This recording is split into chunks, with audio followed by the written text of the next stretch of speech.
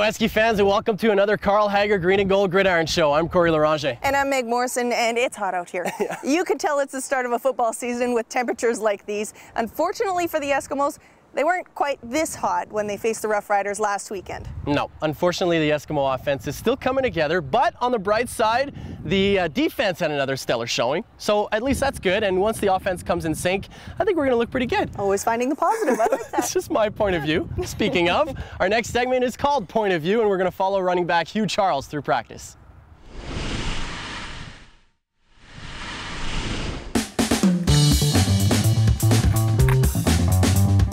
Day 3 is more of a polished day going into game week, and today we just made sure we had our assignments right. Hello. We started with just regular quarterback handoffs with the running backs, getting familiar with our steps on different run plays, and then we went into an inside run. That's more for us running backs and the O-line to get to their blocks and to execute our run plays. Mainly focused on knowing where the hole is going to hit, and that's by knowing where my linemen are going to go for each and every play. There's a certain blocking assignment each lineman has. They might be pulling, they might just be going straight off the line, and I've got to react to that and knowing where the hole is going to hit. And then we went into team or Skelly. That was just an all-around. That's for our receivers, O-line, quarterbacks, and running backs. We run different plays. We might have a run play in there, might have a receiving play in there, pass plays. We may not even get the ball, but we want to check our blocking assignments, and then we want to get out.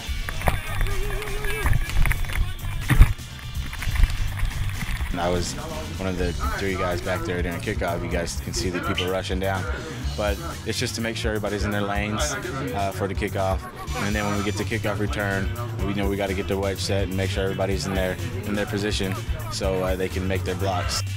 There was another period in there where we had blitz. Blitz period is real important because a lot of teams like the blitz. The O-line and the running backs got to be on the same page because we have specific calls. If we have more than 4 guys, more than 7 guys on the line, we all have to be on the same page, and so that's an intricate part of an offense is really picking up blitzes because it's going to give more time to the quarterback. Each and every game I come in with the goal in mind of how many yards I want to rush for, I don't want to drop any passes, and so forth. And each play I come to the line, I want to know my assignment. For one, I scan the field, scan the defense to see how many guys are up, how many guys are back, and then I want to execute my assignment. When it comes to the run play, it's big for me. Whenever my mind hears that run play from the quarterback, your feet get a little giddy, but you just want to go back to what we have practiced, and you want to calm those nerves down. I just want to hit the hole and hit it fast and break a big one open. Only once in my short football career did I have to return punts in a game, and in football terms, I've always been considered a bit of a small guy. You? Yeah. Really? Hard to believe, huh? Football terms. Anyways, reliving the moments through Charles's helmet cam have reminded me that I've chosen the right career path. Most likely, yes. Now, the Eskimos over the offseason got a whole bunch of brand new faces brought in, but it wasn't just them. The cheer team was revamped as well. A couple weeks back, we were on hand at the cheer team unveiling, and we caught up with rookie Jacci, who enjoys long drives on the prairies.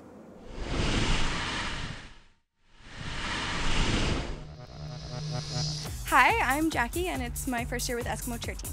I go to school during the year, so I'm just on my summer break right now. So I'm actually working in Lloydminster, and I commute up to Edmonton for games and practices. Coming from a smaller community, it was good to grow up in Lloyd because it allowed me to be, more engaged with my family. And growing up in high school, because your graduating class is, no more than 100 people. You really get to know the people that you go to school with, and you really get to know your whole high school in general. So it was really good growing up in a smaller kind of town in that aspect. Is that you really get to know everybody growing up through those formative years.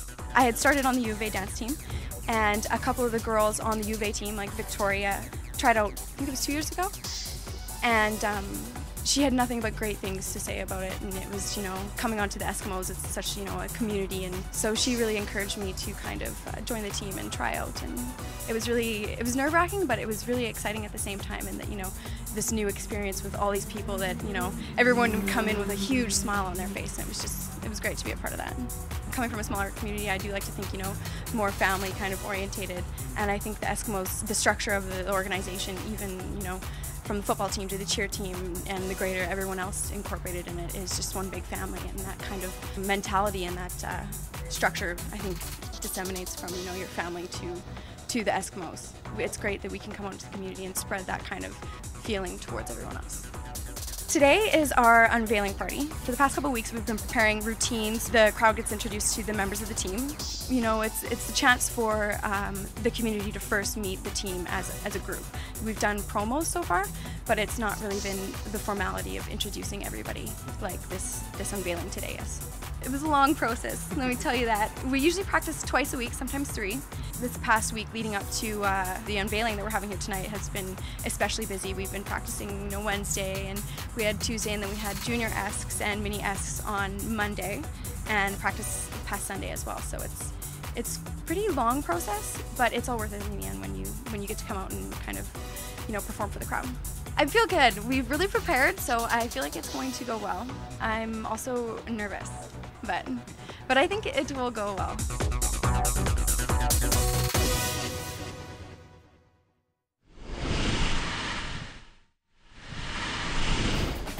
The Carl Hager Green and Gold Gridiron Show will be back after this.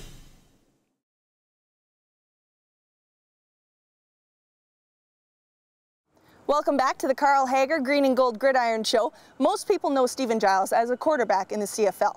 What most people don't know is that he actually grew up in construction, and he still helps out his dad's construction company from time to time. Yeah, so today we're going to learn a little bit more about Jyles and his construction background as he stopped in to lend a hand for a great charity in Habitat for Humanity.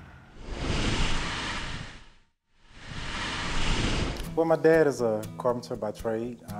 He's been doing it forever. So growing up in his household, you had to work.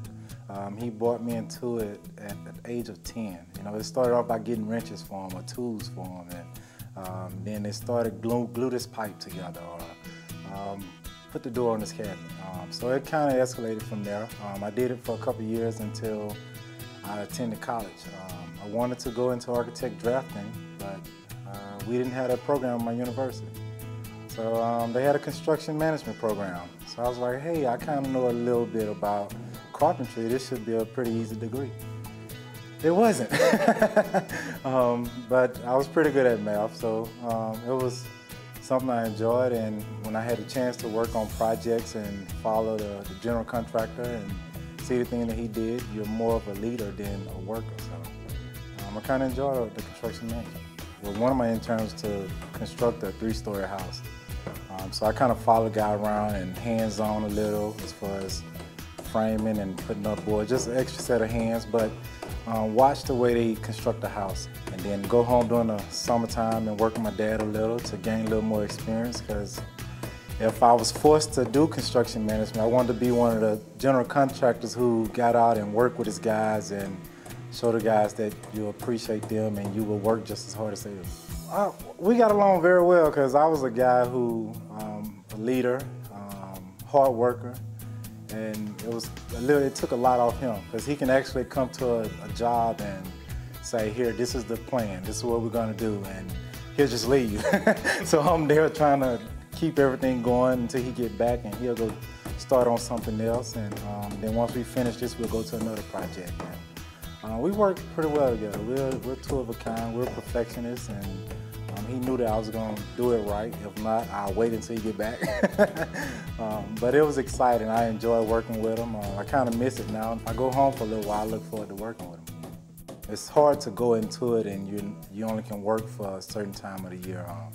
You can be a helper, but it's hard to do the actual construction management. They're looking for guys to work full-time and who's going to be around for a good little while. So it was a bit hard, but I try to go to projects similar to this and just follow around and just watch and observe what the guys are doing. Well, Habitat for Humanity is an international organization. We're in over 100 countries all all over the world, from El Salvador, Honduras, to Poland, to New Zealand, to Canada. And in Canada, actually, there are 72 different affiliates. And we're proud that actually Habitat for Humanity Edmonton is the largest Canadian affiliate. And what we do is we build homes and hope for families. Families that are struggling and paying too much rent and getting out of the rut from living from pay period to pay period, we sell them a house. And we sell them the house at market value, but at 0% interest. We change people's lives because of that. And the other neat thing about Habitat for Humanity is that we build our homes with volunteers. In Edmonton last year, we had over 11,000 volunteer shifts. So we're very, very much part of building community, and proud of what we do for families and proud of what we do for the community. Well, this is a wonderful build site for us. It's actually the largest build site of its kind in Canada. All these homes, all 47 homes, are within the built green jurisdiction, and so they're all special environmentally built homes.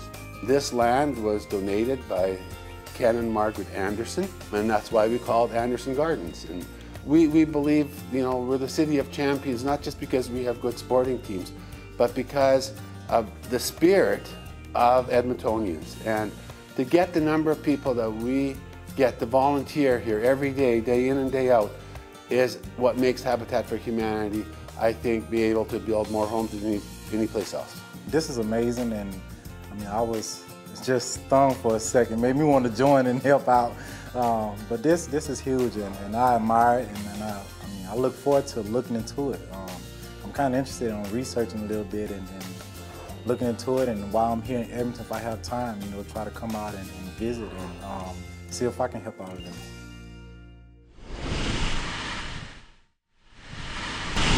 It's always awesome to see all these athletes do so well in their community, and make sure that you watch next week when we test out Jyles' carpentry skills for Habitat for Humanity. Now, every week, Corey and I are outfitted in some sweet Eskimos gear, and you can see we're up in the store now, and I'm talking to Kylie Quinn about all the new things that we have. One thing that has just been flying off the shelves are the new Eskimos jerseys. Yeah, we've released our new jerseys this May, and they've been really popular, especially the away jersey with the white and the green sleeves. So we're very excited for fans to purchase those and support the team. I'm really pumped up about all the new women's clothing that you have here, especially because I get to wear a new thing every week, and I have quite the retro jersey on today. Talk about all the new women things that you have. Yeah, there's so many female fans in the Eskimo fan base, so it's wonderful that our merchandise is now in-house, and we have that option to specifically cater to women who want to have some nice pieces that fit them well. That is one thing that I really like, is that everything is fitted this year, and you can see the t-shirts down here. They're very shapely, and one thing that I had on last week was it looked like a cheerleader outfit, and it's just right up here behind me. What is the deal with, I believe First Star has the contract this year for all the women's clothing and the cheer team? Yes, First Star is actually an official sponsor of the cheer team, so the products you see the cheer team in, you can buy exclusively here at the fan shop, and whatever the cheerleaders are wearing, you can buy too. Very cool. The guys' stuff is very chic this year as well.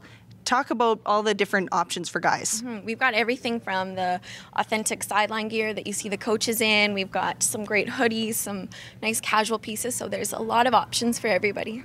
Now, if you don't want to necessarily come down to the store, you can't make it down, there are other options for where you can buy this stuff, right? Yes, you can visit shop.esks.com, and you can purchase everything online that you see in the store. Now, I think there's one other piece that we have to talk about, and it's the kids' clothing, so I'll get you to hold the mic for a sec. And believe it or not, you can actually get this small of a jersey that fits a 6-month-old if you come down to the Eskimo store. Yes, so cute. Well, thank you so much for doing this, Kylie, and make sure you stick around. There's more of the Carl Hager Green and Gold Gridiron Show after this.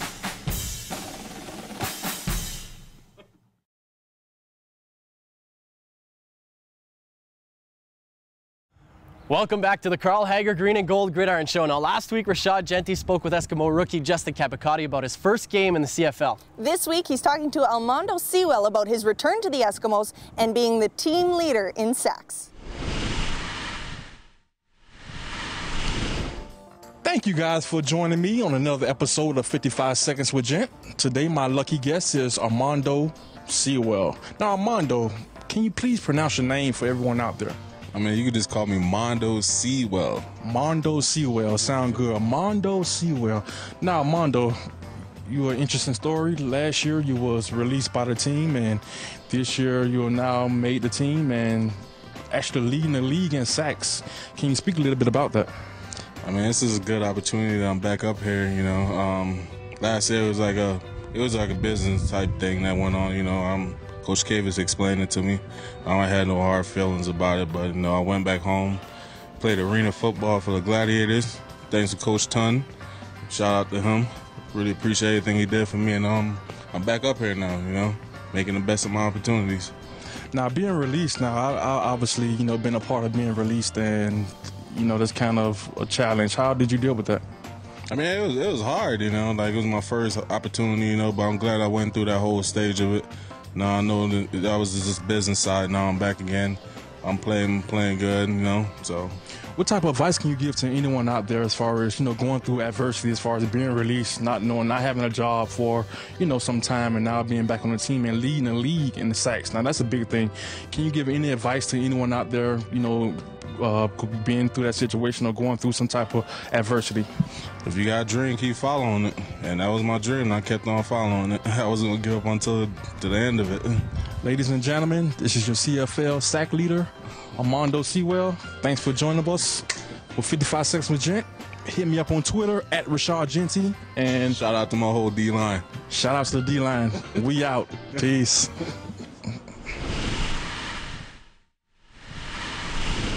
That Rashad is a cool guy, but he's no Iceman, and I'm not talking Top Gun. Let's talk more about Eskimo Iceman from the 5-in-a-row era, Dr. Jim Adams, in the 5th quarter.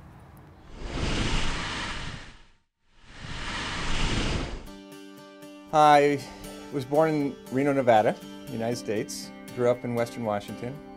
Decided to become a pastor, and my high school coach told me if I wanted to pay my way through school that I could work as a trainer, so I learned how to tape and learned how to take care of injuries.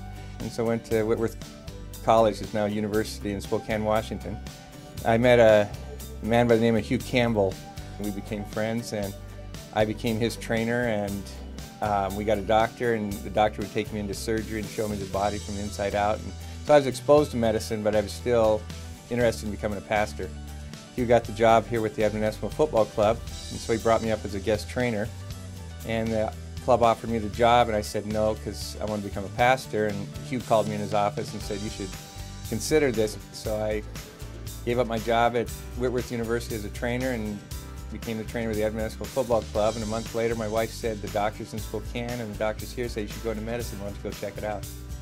So I went down to the University of Alberta, and there were 9 spots for foreign students, and there were only 7 that applied, so I got into medicine. And Hugh Campbell and the Eskimo organization backed me there. Even though I was going to medical school, they said, that's fine, you go to medical school during the day and then come help us out. During my 5 years with the Eskimos, we had the lowest injury rate. The players, because I was known as the Iceman and we had an ice program, they followed the instructions and did it on their own when I wasn't there. Because we kept winning Grey Cups, Norm Kimball and Hugh Campbell didn't want to upset the makeup of everything, so they kept me as a trainer. Since 1995, I've been using my services as a doctor to help in third world countries. I work with the Billy Graham organization under their Samaritan's Purse World Medical Mission. So we'll go to a hospital and give my time for 2 months taking care of. And there I deliver babies, I do some surgery, you're the doctor, so you have to do everything. Widens your availability and it also stresses you out, but just rely upon God and that does it. I've been able to be at the Grey Cup 5 years in a row. My only experiences with the CFL is being to the Grey Cup every year. I got to know some great people. The athletes I've got to deal with, the coach Hugh Campbell, and being able to work with him.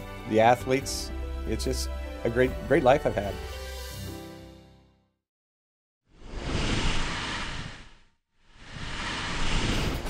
The Carl Hager Green and Gold Gridiron Show will be back after this.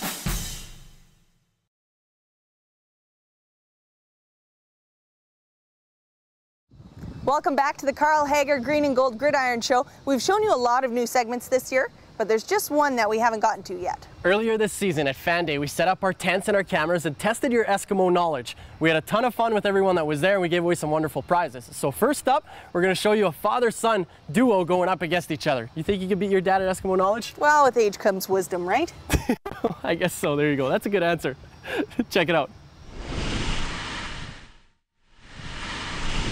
Welcome to an all-new segment of Fan vs. Fan. I'm Dana Giesbrecht, and we have two contestants on today's show, a father and son duo. So please introduce yourselves. I'm Ryan. Ryan and little... I'm Riley. Riley, how old are you? 9. We're 9. Come a little closer to me, bud. There we go. We're going to be nice and snug. It's a windy day here at the Clark Stadium. We have 4 questions for you guys and then a tiebreaker round. There'll be very easy questions. Riley, I might help you out a little bit, but the thing to remember is that you only answer your question, Ryan, and Riley, don't help your dad out, just answer your question. So are you guys ready to go? Yeah. Excellent. Okay, so Ryan, first question for you.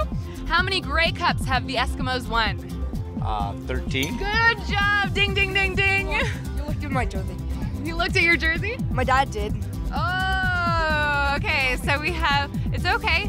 It's time for your question. Are you ready? Come on closer, little bud. Now, where did the Eskimos get the green and gold colors from? It's a local university. And it starts with the same letter as the province, which might also be the same name. Alberta. Good job! Okay, so a little help for the little one. And remember, we are competing today for a pretty sweet prize, and you guys will also get a participation prize as well. So next question. For Ryan, how many times have the Eskimos and Montreal faced off in the Grey Cup? 4 times. You want to help him out with that one? What do you think? I think it'll be around 3. Oh, you guys are both wrong. 11. Much more than you think it would be. Okay, so Riley, you've got one, your dad's got one. Let's see if you can get this next one for you. What year were the Eskimos founded? Any guess? 1937. You want to try one more time? 1949. Yeah! Hey, high five, bud! That's a proof you already thought they won the Grey Cup. Oh. That's what I thought. Well, okay, so now we have beautiful Rose that's gonna bring in our iPad for the tiebreaker round. Now this is super fun. What we're gonna do with this, guys, is there's a player that's going to appear very slowly, and as he comes into form, the first person to tell me who it is the winner. So we got 10 seconds left. 9, 8, he's starting to get a little clearer. 5, 4, 3, 2, who knows? Damon Allen! Well, that's okay, because guess what? We're gonna give you some hats and some tickets anyways. Rose, I'll take these. Thank you very much, Ryan. Thank you very much, Riley. Good job, guys. Thanks for being contestants on Fan vs. Fan. Well, that does it for another edition of the Carl Hager Green and Gold Gridiron Show. Good job, Meg. Good job, buddy. Make sure to check us out as always next Wednesday night, 7 p.m. on Shaw TV Channel 10 or online on esks.com or shawtv.ca. And make sure to visit our Facebook page or our Twitter at The Gridiron Show. Now, things didn't fare so well for the Eskimos last weekend when they faced the Rough Riders. This weekend, we're at home in our building against the Winnipeg Blue Bombers this Friday, July 13th at 7 o'clock. Show your green and gold to the core by packing Commonwealth Stadium. Yeah, and as always, if you can't make it to the stadium, make sure to check out the Voice of the Eskimos 6:30 CHED or check out your Shaw HD listings. All right, Meg, that is it for our show, but week 1, we challenged each other to a 40-yard dash. You cheated. Week 2, you cheated again. Today, I'm gonna bring in producer John Barata, who's gonna do the official start. Keep your eyes on this lady. Make sure she's not cheating. We're gonna start on the same line. I don't have any cleats or anything. I'll even let you go barefoot there, yeah, golf I fan. have to. Okay. Oh, you're gonna do how we do this? Okay, you're gonna do the sprinter thing. Yeah. All right. Is this on how the we line. do this? Okay. Your thumb is on the line there. Sorry. Back a little bit. Sorry. There you go. Okay. All right. I'm you ready? Oh. Ah, yeah. Oh, okay. I see how it is. That's what I'm talking about. Mark, set, go.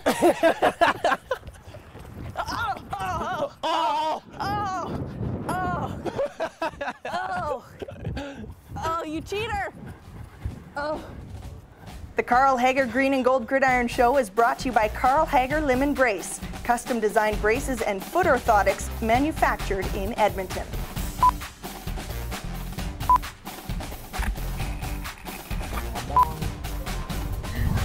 Armando. Armando, man. You know That's about what I that, said, man. Armando. You see him Oh, Armando. Why you didn't say that? I did say that. This week he's going to talk to Almondo Sewell. We're just an awesome pair today.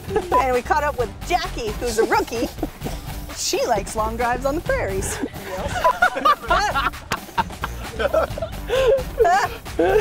I'm just gonna go, and I just combined all my words into one. Maybe you can do subtitles.